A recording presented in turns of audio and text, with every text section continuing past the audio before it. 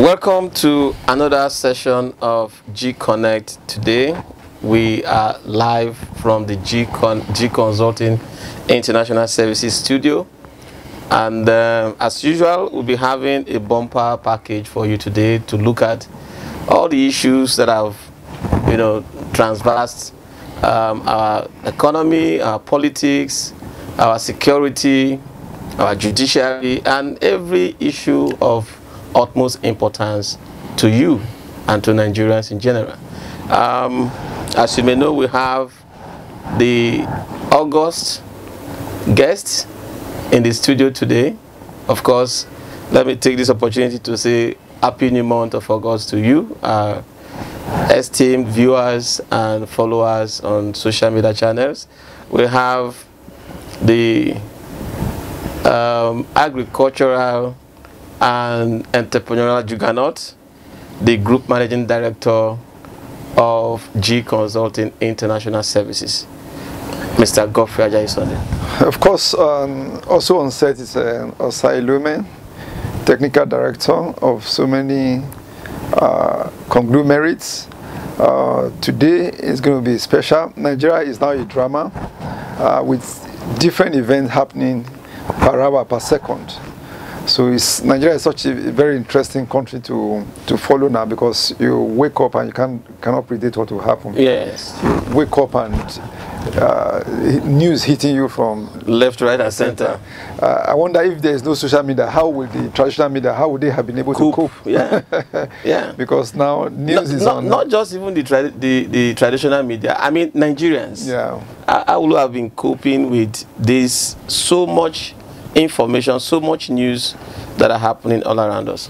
Yeah, we're in the era of information overload, so some people will just tell you, man, they have to just switch off. Yes. Because if you don't switch off, your blood pressure may as well, be on the rise or on the increase, because again, the news are happening.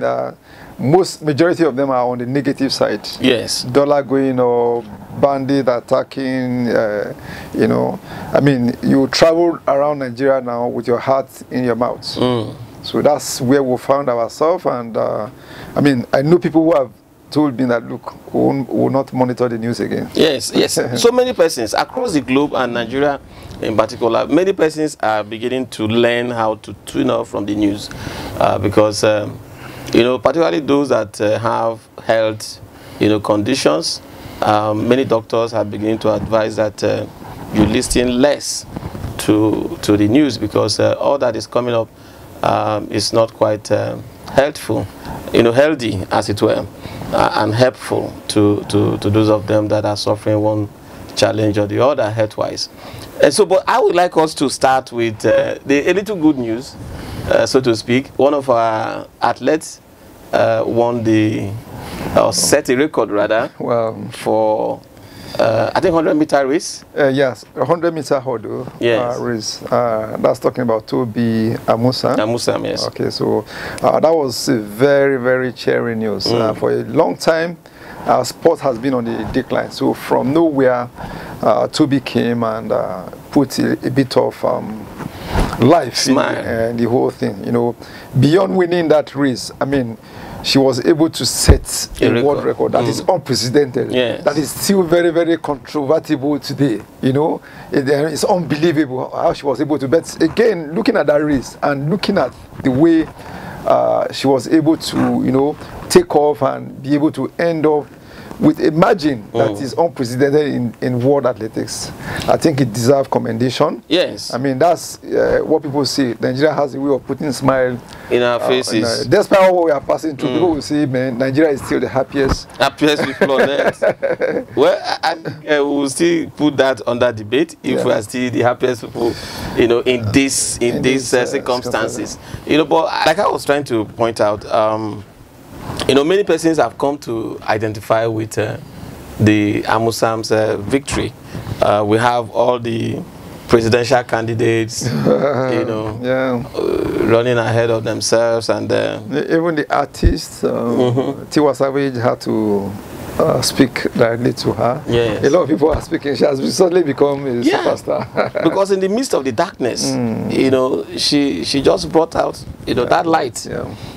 For us as a people, because globally I think it has become, Nigeria has become like the center of all things bad that you can think of. You know, from business scams to even romance scams, you know, to fraud in government, then now to banditry and kidnapping, and you know, so it's something that we all should be thankful to God for giving us somebody like that at this time. So the Commonwealth is on right now. So what that means is that once it's able to replicate that again, then people will now see it as something that is not a fluke. But I think if you look at her history, she's been a champion. And my prayer for her is that when it gets to Olympic, let her be able to replicate this feat.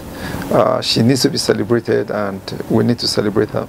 So congratulations to Amusa and Team Nigeria out there. Keep doing us proud, and it's our prayer for you that the strength you need will be given unto you.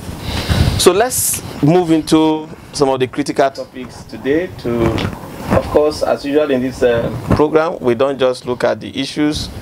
We try to prefer solutions, and because we know that those that are in government currently, or those that are preparing to come to government, are listening. And so we want to utilize the opportunity we have on the platform to share ideas with them. Even you that are viewing us as a CEO, as you have seen in this program from time to time, we have brought in experienced and versatile CEOs to share their experiences so that you can also have some takeaways you can apply in your business. So we're going to start from the issue of dollar.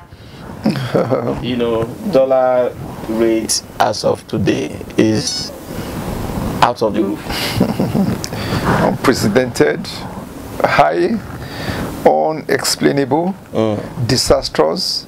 I mean, it's something that is unimaginable.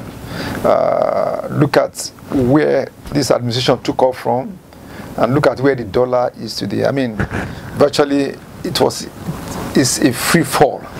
That's what the media describe it as. Nigeria, I mean, the Naira had a free fall against the dollar. 710 and still rising.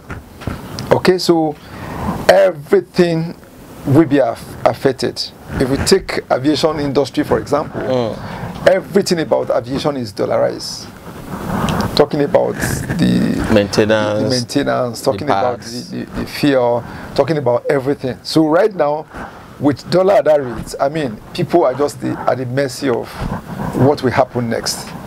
Okay, because again, flights in those days, averagely, if you have 18,000, 25,000, you can afford to do a flight. But now, I tell you, averagely, flight is going for 80, 100,000. Single trip. Yeah, single trip. So I don't know how we're going to be able to cope with that. And plus, on top of all this one, let me speak the Nigerian proper English now. You know, you cannot travel by road. Yeah. You cannot travel by road. And you cannot travel by air because you cannot even afford it. So just imagine our children have left Ukraine, came back to Nigeria as a result of the war between Ukraine and Russia. Instead of us to be taking advantage of that to be able to catapult our economy to the next level, now you cannot even afford to keep these children in school again. ASU is on strike. Dollar is 710. Flight is 80,000. Man, it's unimaginable. Few months or few years back, but I really want us to drill down to the impact of this dollar rising or free fall of the Naira on businesses. How can businesses hedge against this kind of one-ton fall of the Naira? Well, it's difficult. I know at the beginning of the year, some people started saving in dollars. So for those people, it's uhuru for them today. Yes. Because again, let's assume you save, let's say, 5 million. Okay, as at the time the rate was around 400 and something. then you'll have been able to gain a lot of mileage with the increase. Of course, it's not on the positive side, because again, you are still going to the same market to make purchases. Okay, so what is behind this dollar rise is the fact that we are not a productive economy. We are not producing anything. Everything and majority of everything that we use in Nigeria is all imported. It started by the rise in AGO. That was talking about the diesel. Yeah. That was where all these things happened. The aviation fuel went up. The diesel, which is industry base, that's most of the manufacturing components. Yeah. That's what they use. That's where it all started from. And today, I mean, the Central Bank of Nigeria has lost control over what they need to do. I think that is where my pain is at the moment, because we know that for a long time now we have been crying, okay, Nigeria is not a productive nation. We are not producing more than we eat, or more than we import. That has been the story, even when we have the dollar at 107. That is before the advent of this administration. We're having a dollar at 107, and today it's like they just rearranged the numbers. 107 and 9701. So we have always know that we are not producing, but the previous administrations were able to manage this dollar rate and exchange rate and all that, to maintain it at that rate. At that rate. Has changed, because most of the allegations is that there is so much round tripping that is happening currently, and this has put the Central Bank of Nigeria at the spotlight. Yeah, that the entire thing boils down to the demand for dollars. The Central Bank not being able to meet up. Okay, I remember during the primaries, some of the aspirants were accused of spending dollars. Yes. Okay, we were told that a certain aspirant was giving out as much as $20,000, $25,000 to one person, and for an economy that is not productive.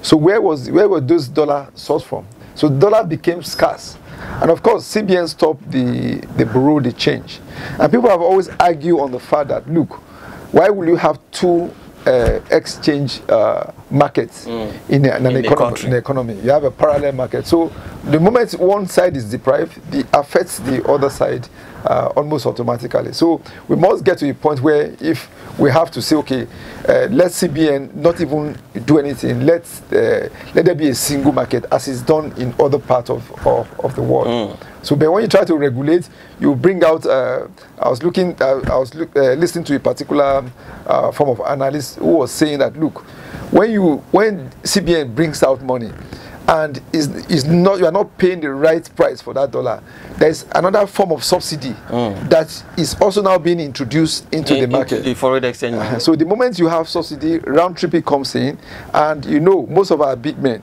that's how they made the money. Because again, they have the muscles to be able to go to CBN to demand for this forest in the name of the fact that they want to manufacture. And when they eventually get those dollars, they don't manufacture any jack, because you don't see any of those things in the market that they claim that they are manufacturing.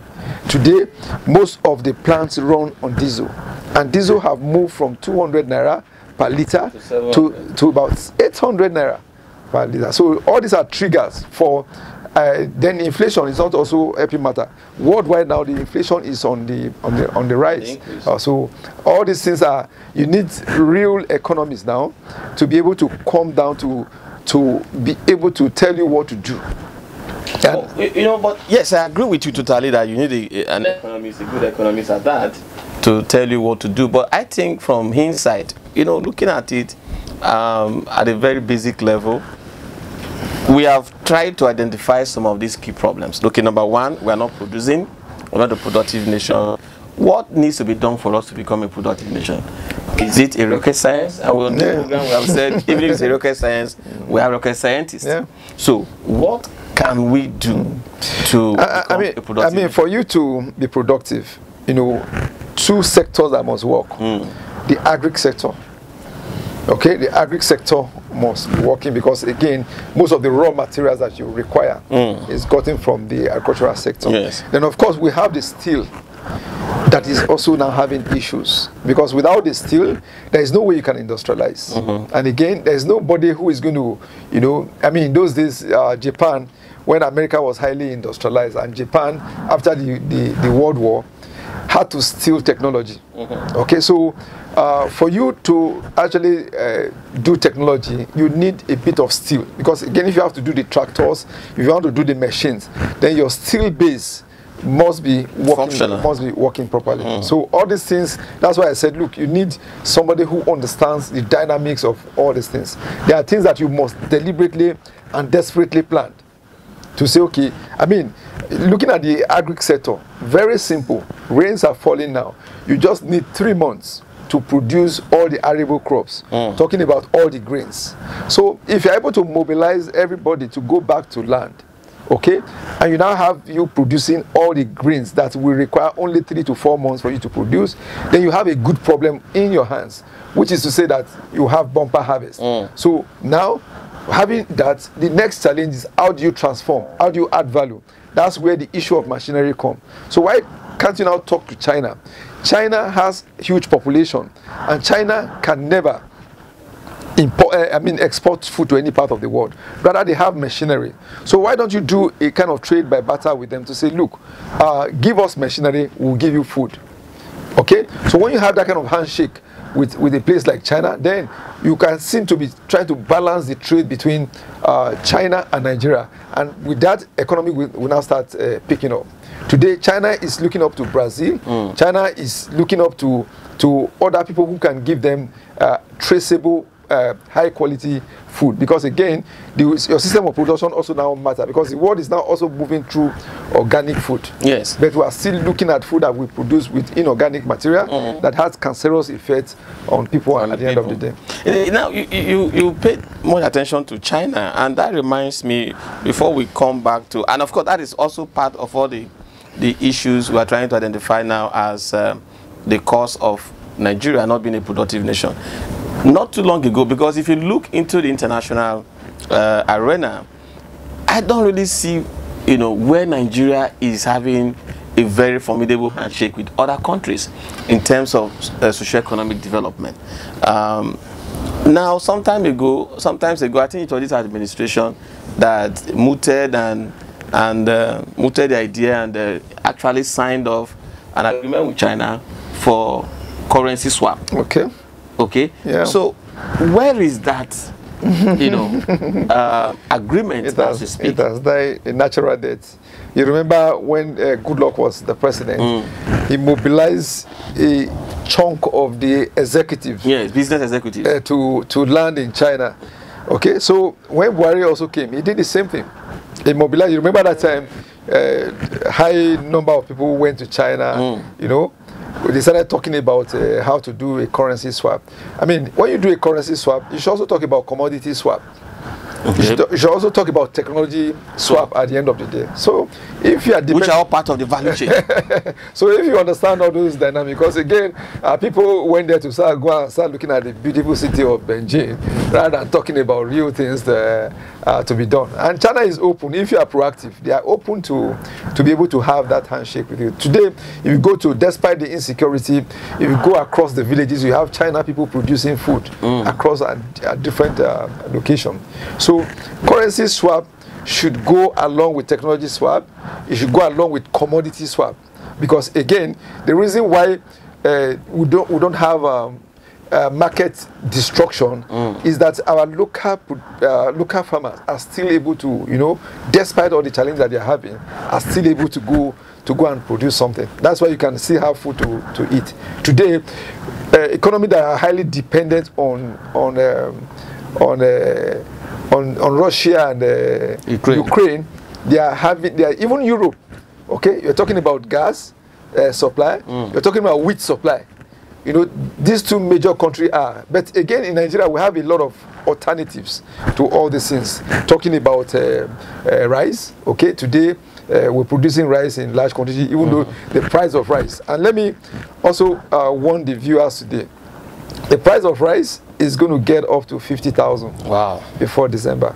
So if you have to stock up, if you have little resources now, I would advise you to to quickly go and buy, because again, from 18,000, now foreign rice is about 35,000, local rice around 27,000. So, and again, by the time we talk about the role of the terrorism, the role of banditry, yes, and what is going to have on us at the end of the day. I think at this point in time, maybe you look at before we come to that, because this issue of this dollar, you know, is all about Nigeria. Okay, we can't, you know, because I try to look around. Okay, what is the closest example that we can see, you know, in terms of this trajectory that we are in? Because life is all about projections. Yeah, it's all about planning, budgeting. If you don't do that, then you run the risk of failing. Okay, so how do we plan with this kind of scenario? I remember, you know, because you just made a projection now, a prediction that rice is going to rise up to 50,000 before December.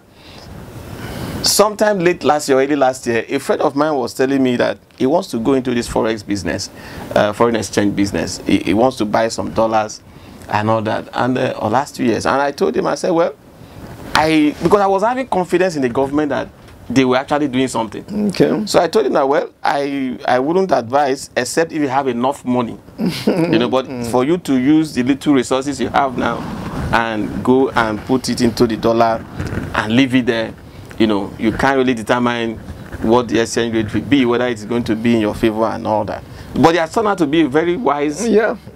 So Obi was able to... Yes, he didn't take my advice. He went ahead to make the purchases. Make the purchases. But like I told him also, if you're not having enough money, it will make no meaning. Yeah, that's what some people say, that look, when you don't put all your egg in one basket. If you have quite a number, I mean, for people doing cryptocurrency and other form of currency, you don't put all your funds. All your funds. So you must look at a certain, especially when you don't have much of disposable funds. Yeah. You know. So at the end of the day, he actually bought very few. So you discover the profit was not as significant as it should have been, but it was a wise calculation on his part. And that is to the point that you are making now, that rice is also going to have that kind of massive increase between now and December. So how should businesses now, you know, in this era, what should be their projection? How do you know, plan your business into the future? What I can tell is that whatever goes up must come down. No, does not come down. Okay, does not come down. Because the only example we have to point that out is Zimbabwe. Yeah, Zimbabwe, Angola, and incidentally, these are oil producing countries. Again, Angola is also facing the same problem that we're facing here in Nigeria. Okay, and again, it's inevitable now that the price of fear will also grow. Right. So what do? Again, you must produce what you eat and eat what you produce. So you must try to keep it local content.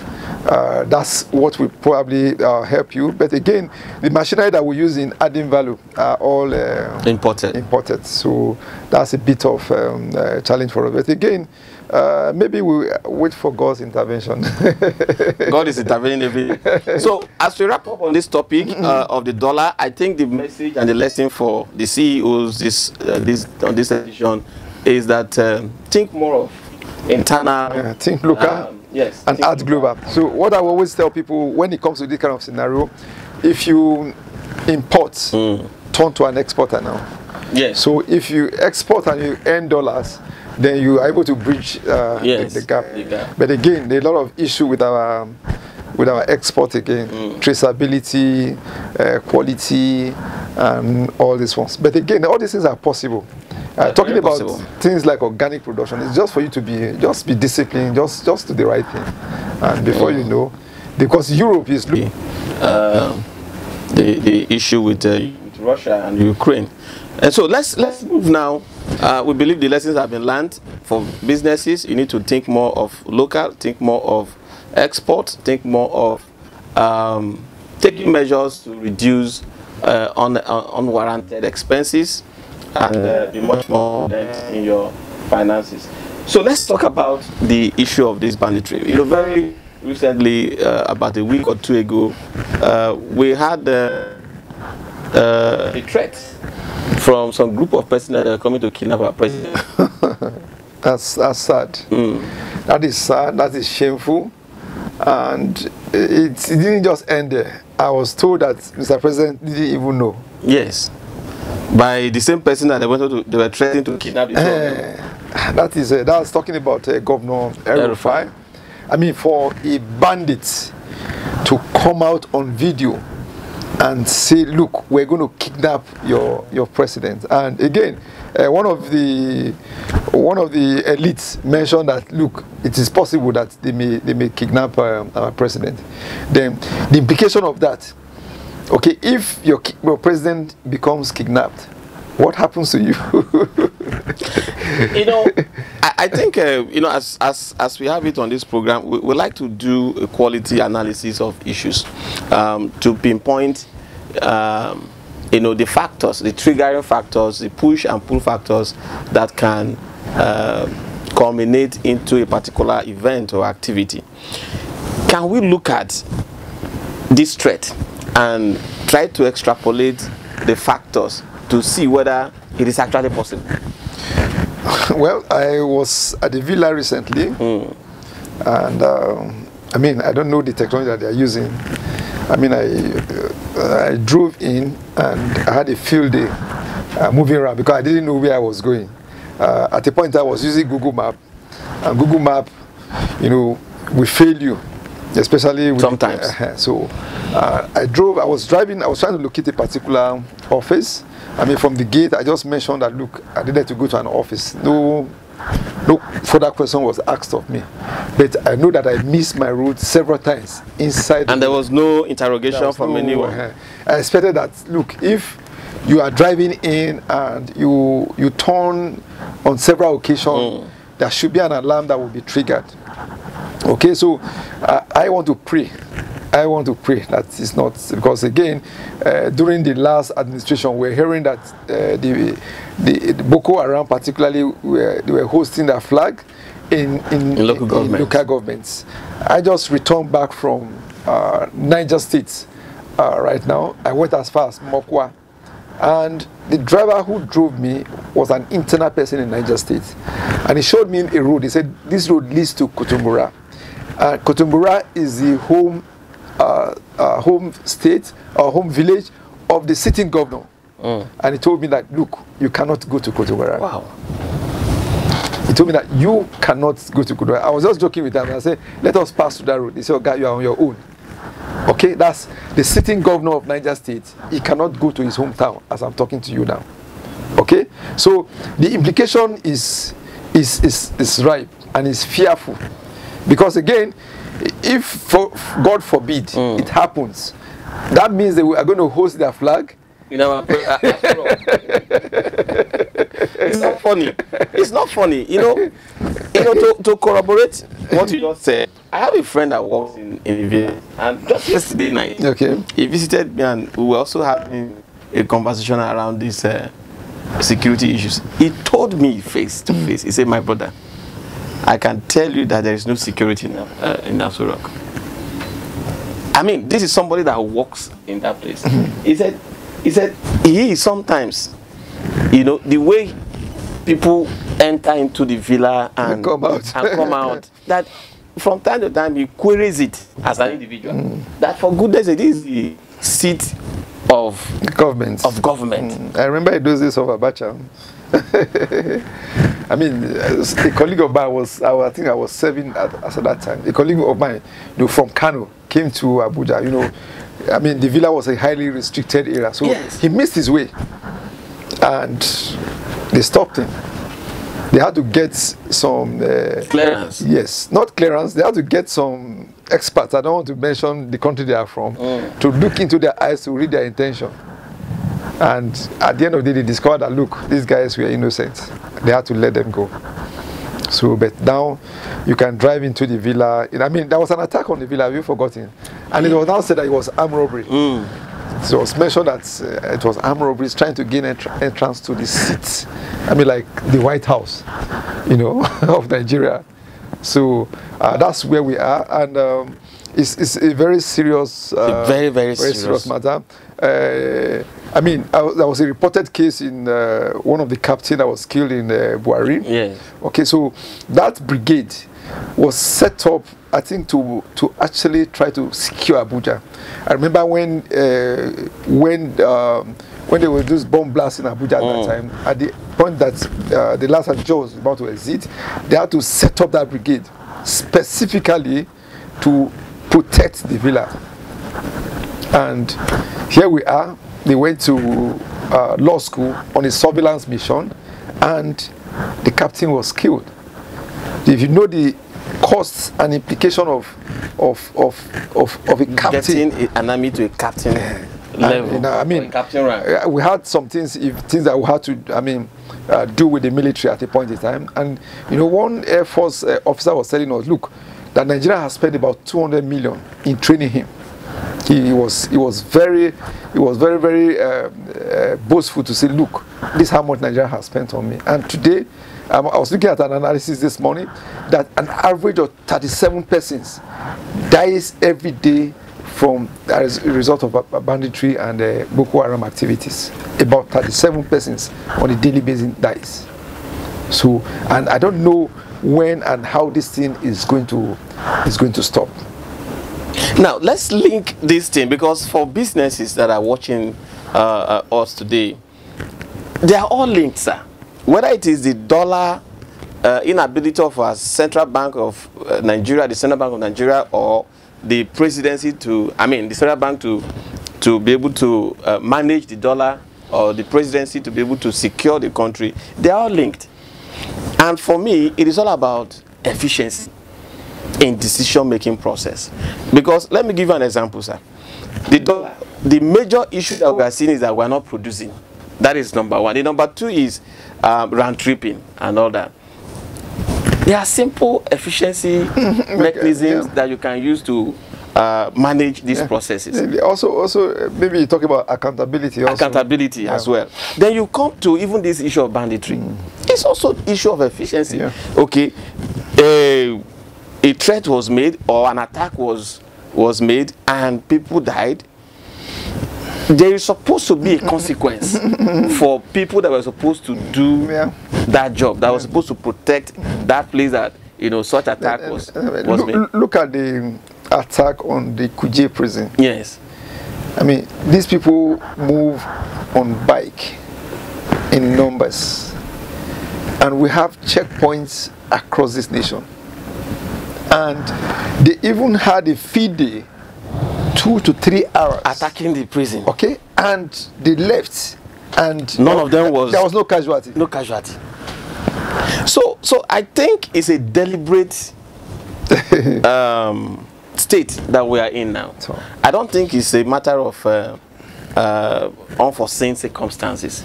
It's a work that was premeditated and deliberate to get us to this point. So it's very unfortunate, and you know, when I say we'll pray.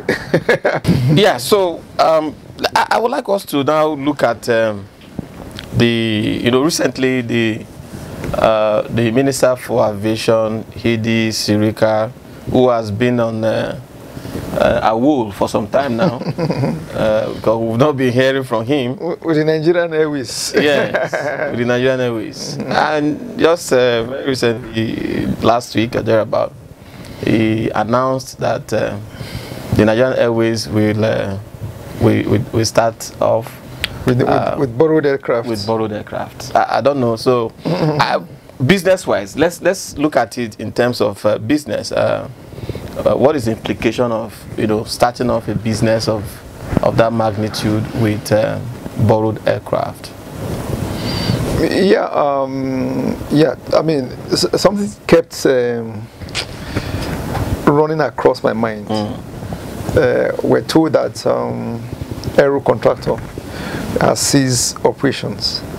And we have told that Dana Airline has been suspended. So the question that bothers my mind, what happens to those fleet of aircraft?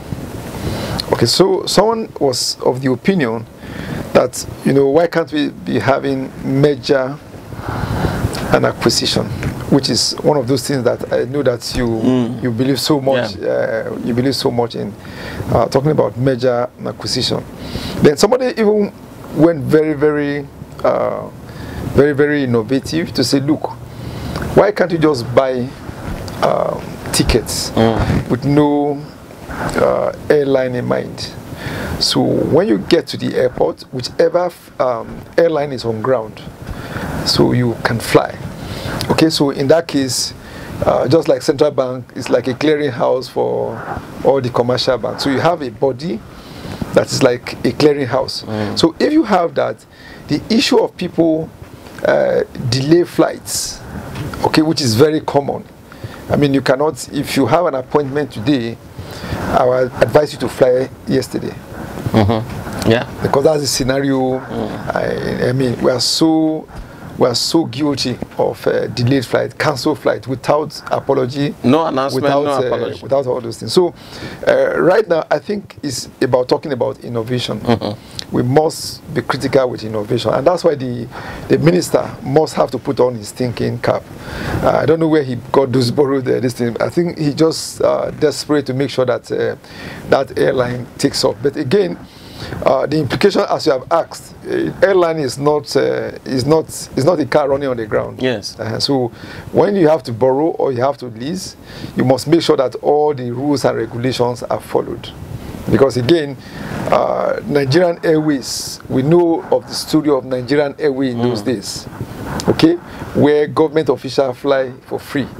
And of course, even though we never had any of those aircraft falling out of the sky, but again, what happened on the long run, we didn't have an aircraft to fly in. Just as we have predicted that rice will get to 50,000. I tell you that local flights will get to 100,000. No, it's already at 100,000. So it's not my prediction. It's not my prediction. It's already at 100,000. I came back from. You are aware now. I came back from Bayelsa, from Yenagua. 80,000. That was about 2-3 weeks ago. 80,000. Yeah, one of my siblings, was on my neck. Look, I'm coming from Lagos. Buy my ticket. Buy my ticket. As at the time I checked, it was 60,000. Okay, so the following day, the young man kept calling me saying, "Have you bought the ticket?" Only for me to check again. Just less than 5 hours. No, 6 hours. The flight moved to 65. And today that flight, just as I mentioned, is about 80,000. Yes. so of course with the program we are doing in you that we had a handshake with Ibom Air. Yeah. And I can tell that those rates that they give us are no longer. It's no longer plausible. They're no longer tenable. So I don't know where we are going. So I mean, maybe people like Zone will actually come to reap from this now. Because again, if you look at the cost, I mean, somebody wanted to go to Kaduna. A consultant like us wanted to go to Kaduna from Abuja. You know what he told me? He flew to Lagos from Abuja. Then from Lagos, he flew to Kaduna. Because he can't afford to take the road then he or the train. No, you know what he told me? He said, "Look, Godfrey, at the end of the day, I spent about 300,000. He said, "But if they kidnap me..."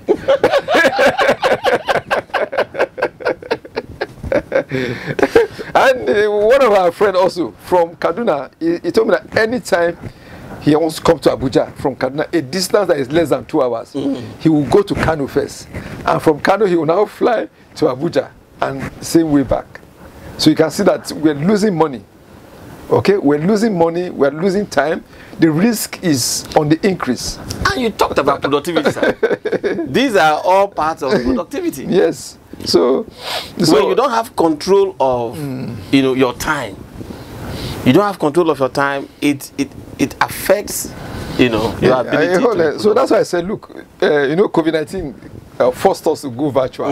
I think now, so cost now we force Nigeria to go virtual. Because I just returned from Niger State where I went to go and do a survey, and again with Kobo Collect, with Google Form, I will have easily be able to do that survey. But the people are insisting that, look, they want to see me face to face. And at the end of the day, we still went there and still use the same method. Kobo Collect to collect the information. So this is trying to teach us another way to be able to relate. To adopt more of technology.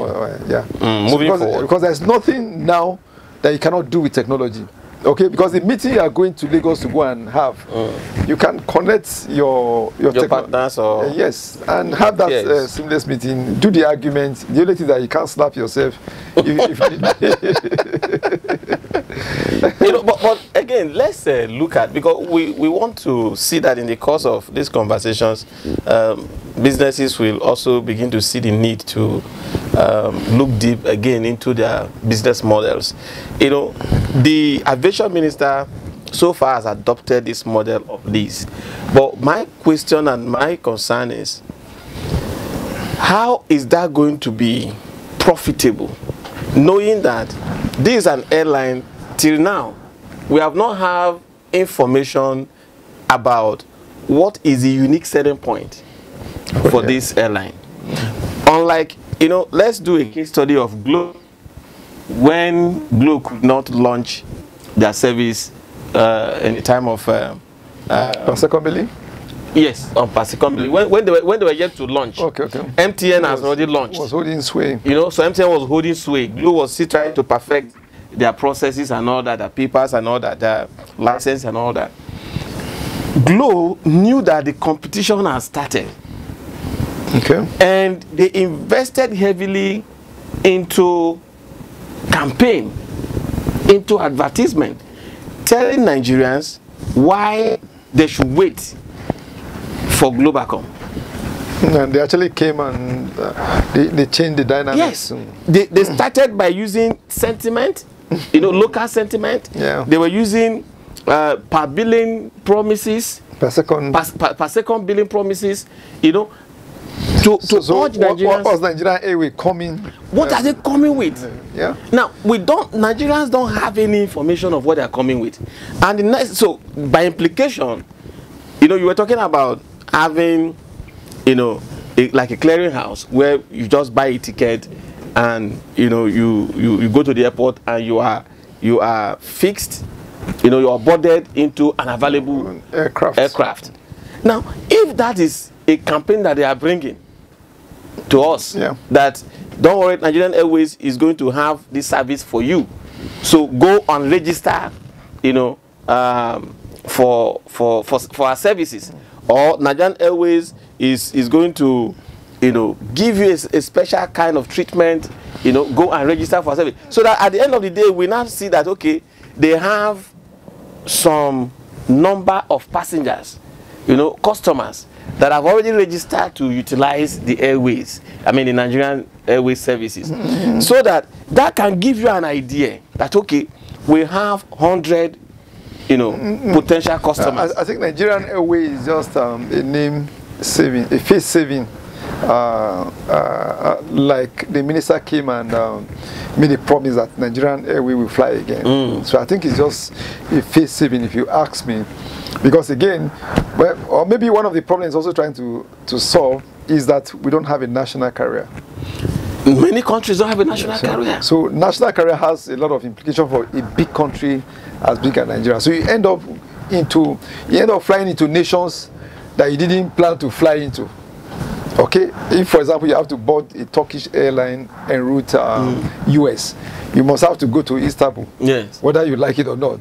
There are two African airlines today that are holding sway. Talking about Ethiopian Airline and Kenya Airline. But again, if Air Peace is living up to expectation, why can't we adopt an Air Peace as a national carrier? Because the man has shown that he's able to do business, which is critical. In those days, Aero Contractor was that airline in the order of Air Peace today. But for an airline as big as Aero Contractor to come down is worrisome for me. And again, if you look at Oyema and Allen, sometimes, you know, the man is deeply troubled. He's deeply troubled because the aviation fuel. Okay, that's the same fuel that Air Nigeria will take. That's the same fear that Air Peace will take. Okay, so for me, I think the minister is just trying to save his face. But again, while trying to save his face, let him make sure that he's not putting people's life in danger, at risk. Beyond putting people's life at risk, we know that at least on paper, and we are seeing it because recently the NCA, the Nigerian Civil Aviation Agency, slammed the hammer on Dana. And so we are made to believe that the NCA is working, at least to an extent, because I think what resulted in that suspension of Dana's license was the emergency landing that they have had, you know, several times, and all that. We resulted in them knowing that perhaps they have not done their due maintenance and all that. Let's agree that Nigerian Airways might not drop off the sky, but I want us to look at it from economic point of view, from business point of view. You know, for a business that you are starting off, you know, with leased aircraft. That's your worry. That is my concern. Okay. Are there no other alternatives, no other options? You talked about merger and acquisition. So all the money that you are investing, for instance, in securing this lease, because they must have spent so much money, Boeing or Airbus is not going to release their vehicle, I mean their aircraft, without them making certain deposits, paying certain amount of money. Yeah, I mean, like, I will also tell you that the Nigerian airspace is viable. Yes. And the passengers are waiting for, because again, if two airline has gone under now, then I was discussing with a friend, and I asked him today how many private airlines, how many airlines we have in Nigeria. He mentioned that we have 4.5.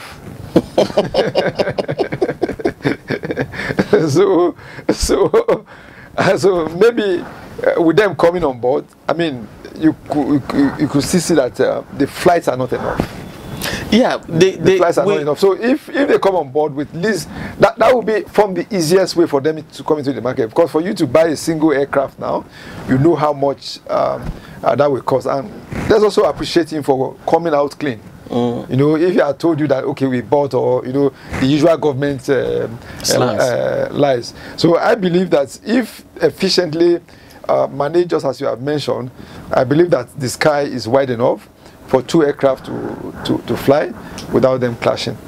Yeah, but I was looking at it from the point of view that why couldn't they enter a merger agreement or acquisition agreement with IRIC, for instance?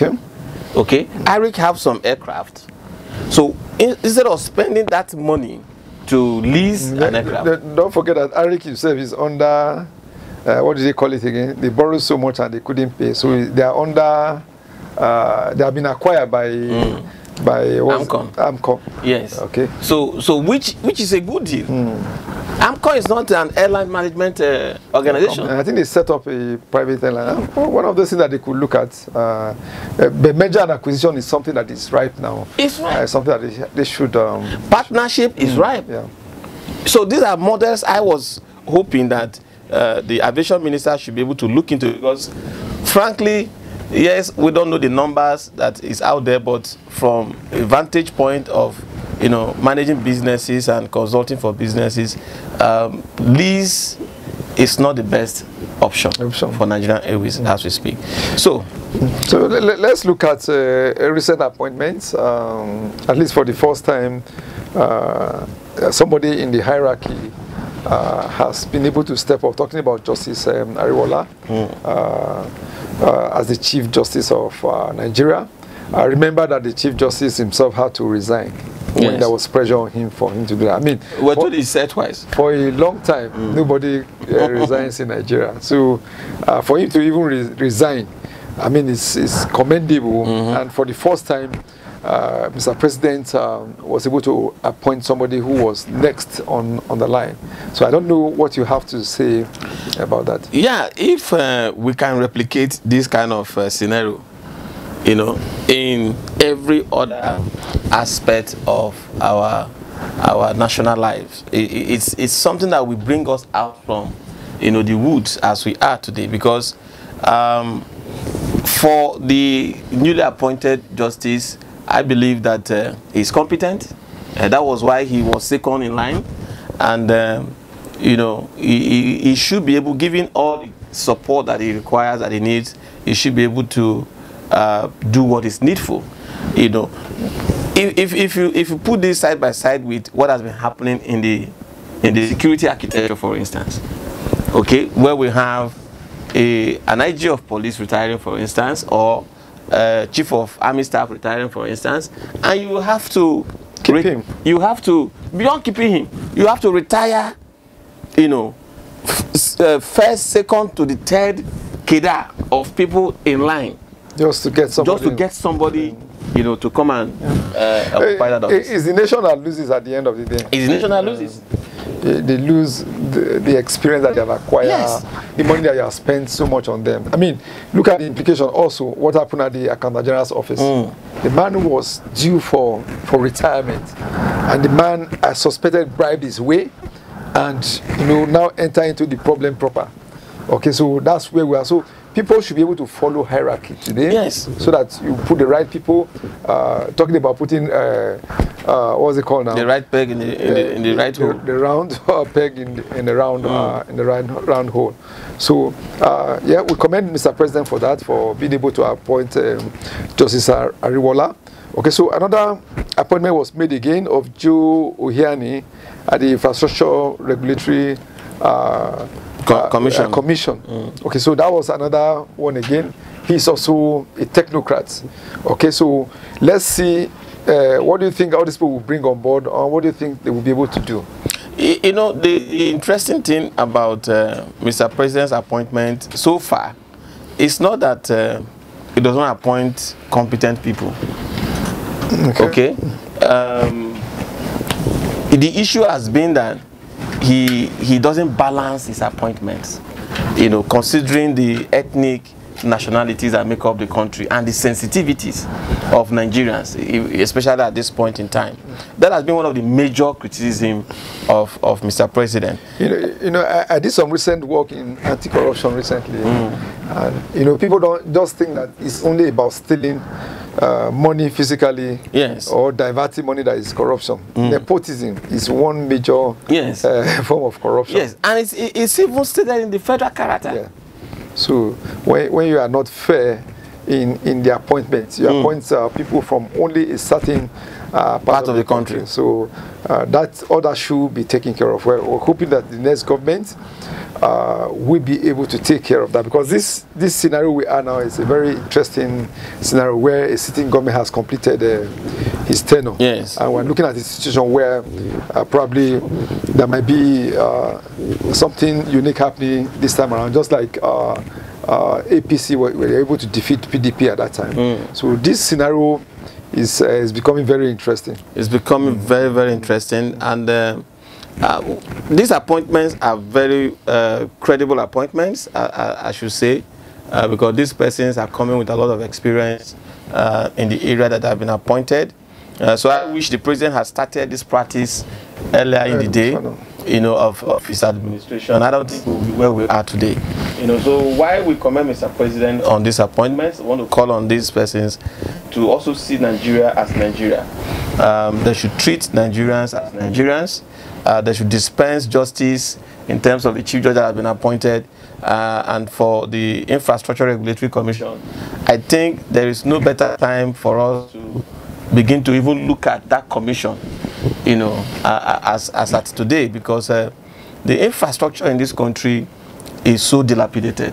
You know, you talk about business, the problem that businesses are also facing today is about infrastructure, whether it is power, whether it is road, whether it is even the train services. It's all about infrastructure. I think one of the infrastructure that is very, very critical now, and I need you to talk about that, is the CCTV. Yes. Okay. I remember the incident that happened in a war, where people entered the church and killed over 40 persons. And the governor made a statement that right now every building should have CCTV camera. I mean, it was just a mere statement. What do you think? You know, sometimes, and this is, you know, as real as it can get. You know, sometimes I wonder whether these leaders that we have, they are still very patriotic, and being patriotic, whether they are still very, very humane, you know, to know what to do and to at least move forward, you know, with every form of the state paraphernalia to see that those things are being done, especially those things that affect the common people, which for me now is the issue of security. Now, how can we be in this state of insecurity till now, and there is no very clear-cut approach, no clear-cut agenda, no clear-cut activity that is geared at ensuring that there is CCTV camera across the country? The use of CCTV, I mean, it's something that should be very, very paramount now. Because one of those things you notice, I mean, we are quick to say that, look, even in America, there is most times you have shootout. Yes. But what I want to bring to our notice is that anytime you have those shootouts, the people don't go without being unpunished. Yeah, they don't go without being caught. Yes. Okay. I mean, the last shootout that happened, I mean, there was a detailed CCTV analysis to the point where they haven't had to blame the police. To look, we were watching you. The case is still ongoing. Yes. Now. You waited for so period of time for people to be killed. So this is CCTV in display. In display now. Okay, so how can we really get CCTV across Nigeria? It's not magic. You know, this is why it's so annoying. You know, Mr. President mentioned then that he was going to deploy CCTV on the highway. They have not. Look at even the FCT. Look at the 3 arms zone. How many CCTV cameras are there? Look at the Eagle Square. The National Secretariat, the Federal Secretariat. How many CCTV cameras are there? Now, somebody was talking with me the other day. A friend of mine who owns a school, you know, he was telling me, sir, Mr. Sai, just recently, that because of the security issues and when the government made that announcement that schools should close and all that, he said he had to quickly call for a CCTV camera engineer to install CCTV camera in his school.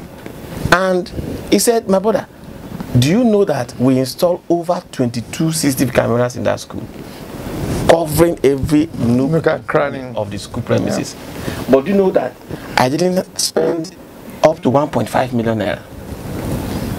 Which is very good.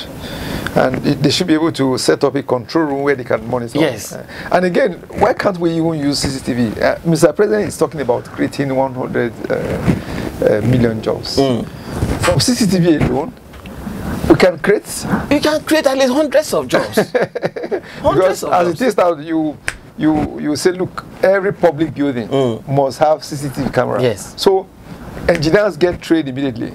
You know, Nigerians are quite very... There are individuals that are already very proactive. That. So yes, you do that, and again, you can connect all these things to cloud, and from anywhere in the world you can view. You can view. So make a law or an administrative policy immediately to say, look, all public, an executive order, all public and private building must have CCTV camera, and that if any incident happen around your property, we will demand for the criminal. So if you do that, if that policy alone will create job. All those our engineers, young technicians, they will swing in place immediately. And we now see not just deploying those CCTV. How do we now connect them, or so that you know across Nigeria, we now be from anywhere you'll be able to have access to all those things. So that is why for me it's really painful that we are still where we are, because okay, let me give you an example. Somebody was telling me that in South Africa, somebody shared a message with me. In South Africa is about 50 million people, and that's about a quarter of our population. And they are generating over 40,000 megawatts of power. Yeah. I mean, Peter Obi had to go to Egypt. Now, that is not where the story ended. Now, recently, about a month or two ago, South Africa experienced some power shortage. And guess what? The president declared emergency on the power sector. Wow. I know today they tell you that, look, if you want some Nigerians who were, they immigrated into US illegally. So there was now a consultant. They said, look, some Nigerians just came into US. How do we fish them out? They say it's very simple. Just switch off the national grid and bring it back. You hear Nigeria will say, up pepper.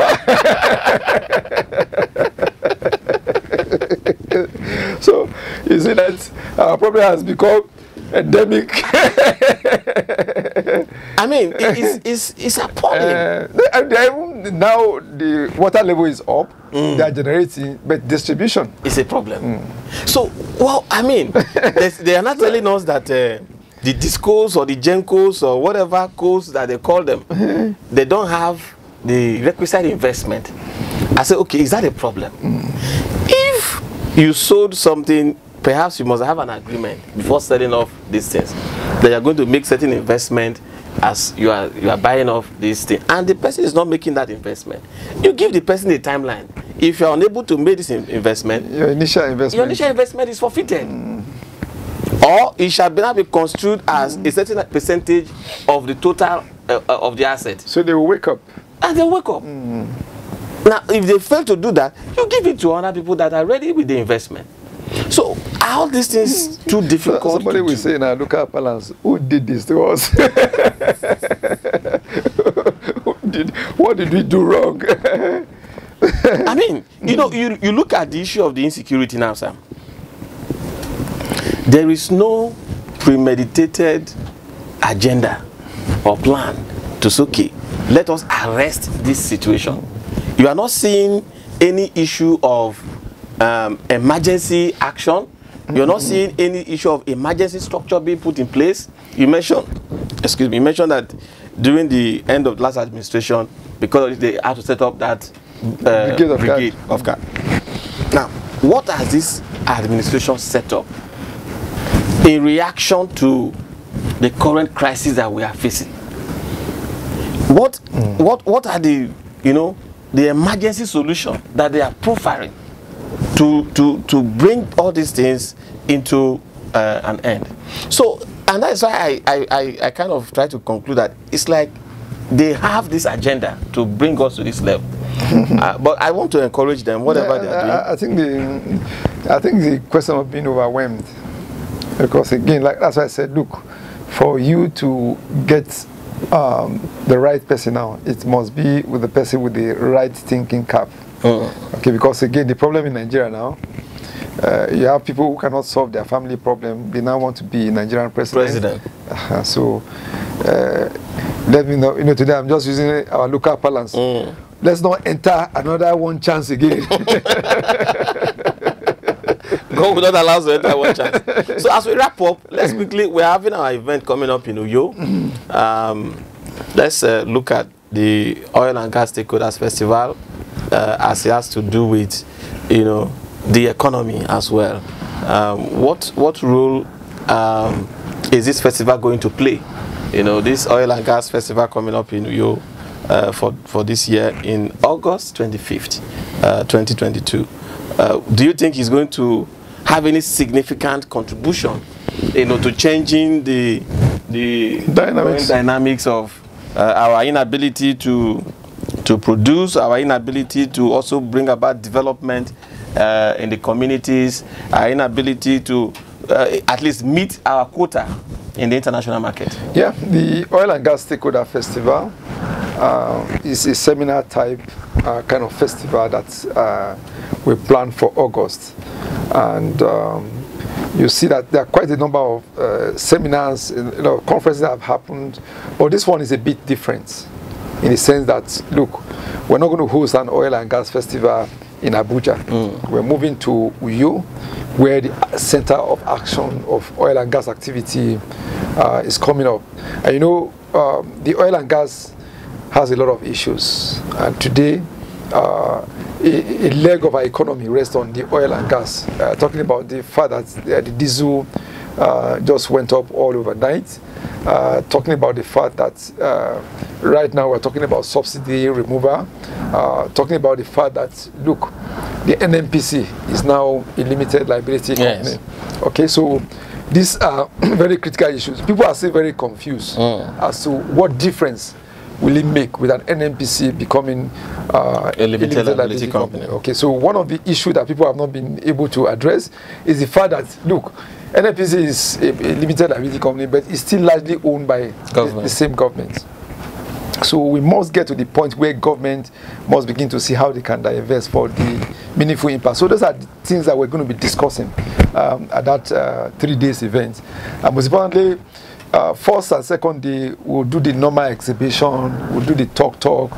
But critically, we are looking at the last day, which is 27, which is the oil and gas day. World Petroleum Day. We want to talk to about 200 women. Okay, and we're getting a technocrat to be able to come to talk to these women on how to invest in oil and gas. And incidentally, I believe so much in women because, again, they are managers by excellence. You know, with the little resources, especially now that we're having issues in Nigeria.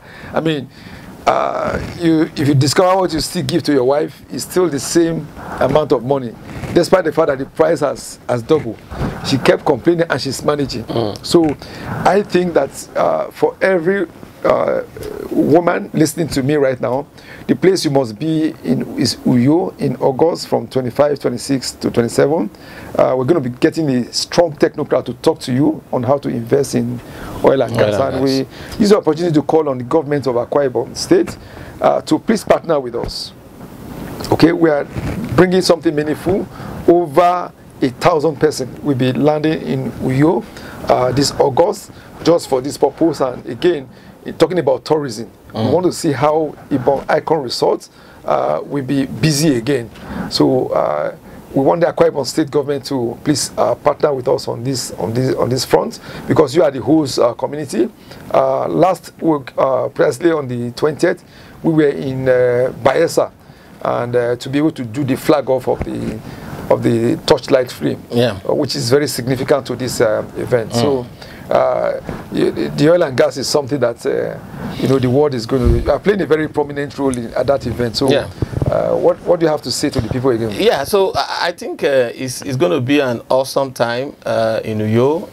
We want you to join us, in addition to having conversations around the NNPC Nigeria Limited, having the training for women to move into the oil and gas sector, and even the energy transition. Yes, I'm really curious as to, like you just mentioned, transition. Some oil companies are selling off, some are moving out. I want to see, what has been the impact. Because when you talk about oil and gas in Nigeria, most times most people will just give it a wave of hand that it has rather been a cost. But I know that there are some oil companies in Nigeria that have actually made an impact in terms of community development. So I want us to also change that narrative. Yes, it has not been gloom and doom. There are some benefits that communities have derived from. If NNPC Limited, if they're able to transit to a true private sector company, like I hear now that there are the refinery in Warri and the one in Port Harcourt will soon start production. Okay, and of course, again, if Dangote joins them again, then we'll now be able to produce, refine locally. And the implication of refining locally is the fact that the other byproducts, talking about the diesel, talking about the gas that we're flaring, we'll now be able to harness them locally to make all these things available to us for production. So energy transition people are talking about alternative to oil and gas. Looking at alternative now, which is also something that is very critical and yeah. I mean, in my own house now, I survive on daytime on solar, so which helped me to reduce my bill drastically. So people are talking about inverters now. People are talking about wind energy. So all these things. But I must tell you that if we don't go local, okay, as in terms of producing all these things by ourselves, okay, we may not be able to compete going forward. Yeah. So as we wrap up, I understand that the Minister of Petroleum, the Minister of State, because I know the Chief Minister of Petroleum is the President. Yeah. So, but the Minister of State has actually... Yeah, we'll be seeing him on the 16th, okay, to actually rub minds with him. Yeah, I think he's been participating in most of this activity. Like I said, the problem the government is having is that they didn't quite appreciate the volume of problem that we're having. So I think they became overwhelmed along the line. So whoever is going to succeed should know that, look, Mr. President says he wants to run back to Katsina. So let them be careful so that they don't even run earlier than they were expected to run. Because the problem in Nigeria is that, you know, it will get to a point they will beg people for leadership. Because when we are able to checkmate people from stealing, okay, we were able to stop people from doing the wrong thing. It will get to a point where the resources will actually dry down, and people will now have to be technocrats that, you know, are able to bring stone out and bring water out of the rock. That would be the people that would actually be our leaders. Thank you very much. On that note, we want to once again celebrate you for, you know, always checking up on the platform, and we want to also trust that you are taking the lessons that are out there, that are coming out from the guests that were, you know, bringing on the platform. That is the essence of this program, and help you to also understand the dynamics of how business is moving, where business is moving to, how the economy is growing or being disrupted by businesses, so that we can learn the lessons. Yeah, as a CEO, with the CEO G Connect, we talk about topical issue as it has to relate with enterprise. So if you're a CEO and you feel that you have a solution to sell to other CEOs, man, why not reach out to us on our platform? We will be glad to host you to a meaningful session. We believe that Nigeria very soon will be better, and indeed, you know, the transformation of the world will start from Nigeria, and you as a CEO may be the person to do that transformation. Thank you very much. See you in the next edition.